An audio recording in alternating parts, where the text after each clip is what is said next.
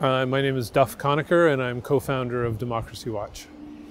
The Commissioner's proposed changes to the lobbyist code would unfortunately allow even more unethical lobbying than is currently allowed, and so it has major loopholes in it that need to be closed, or essentially unethical lobbying will increase.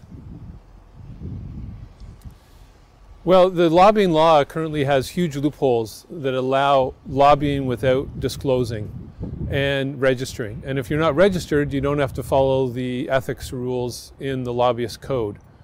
And so all of these loopholes need to be closed to stop secret, unethical, and dishonest lobbying.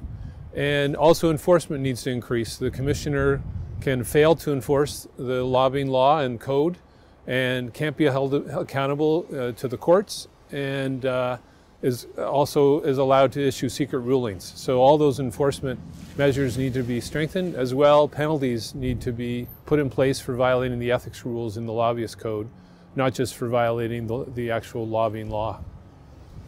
Well, the old Commissioner of Lobbying set out a prohibition on lobbying a politician or after helping them win election, or a government official after doing a favor for them. And the prohibition ran for 5 years. The new Commissioner of Lobbying in 2019 reduced that to 4 years, and then is now proposing to reduce it to 1 to 2 years. And that is just far too short a time period. If you've done a favor for a politician, helped them win election, or worked for them, and then you really shouldn't be lobbying them for several years, because they owe you. They have their job because you helped them.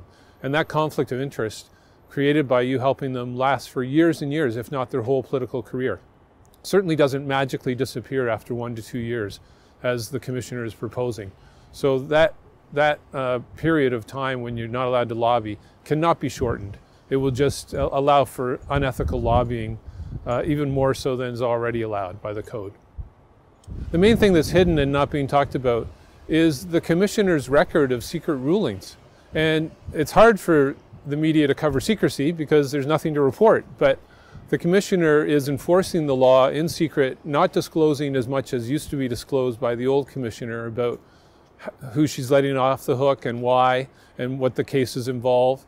And that secrecy undermines enforcement. We don't even know whether the Commissioner is enforcing the law properly because of this secrecy.